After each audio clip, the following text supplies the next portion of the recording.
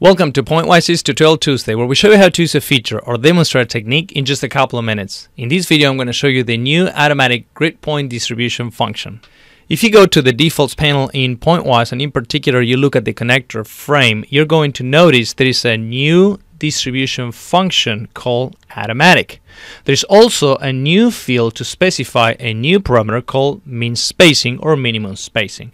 The difference between the automatic distribution function and all the other distribution functions we have in PointWise is that this one actually computes the dimension and the distribution of grid points along the connectors based on a size field. What actually affects the size field?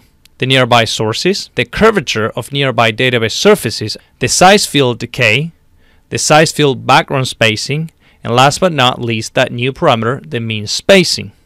So the mean spacing in particular is a target minimum spacing used by the size field. It's a way to tell the size field, I don't want a target edge length smaller than this. There's one thing to keep in mind, however. The local values may vary below this setting, but will not fall significantly below the target. What I have in front of you is 5 connectors, each one of them with a tanh or hyperbolic tangent distribution function and a dimension of 10 grid points. I also have a sphere that happens to be a source with constant spacing equal to 0.3 and a decay of 0.1. What I want to show you in this simple example is how the sphere, which is a source, affects the size field, and in turn the size field affect those connectors when they are changed to automatic distribution function.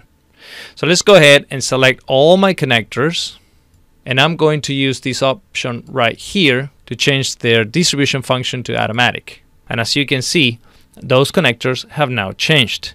In this case, the difference is that now that sphere is not a source. Indeed, it is a database surface. So I'm going to select all my connectors and go to Grid, Distribute. There are a couple of things I have to do in order for the curvature of this surface to affect the size field. First, I need to check on the use surface curvature parameter. And the second thing, I need to specify either the max angle parameter, the max deviation, or both of them. In my case, I'm going to set this one to 1.0. I'm going to optimize the dimension of my connectors. The connectors get updated, and of course they have changed. If you like this video, be sure to click the thumbs up button and subscribe to our channel for more videos like this. If you have any questions or suggestions for future videos, drop us a line down below or connect with us on Twitter, which is linked in the description. Thank you all, and have a pleasant Tuesday.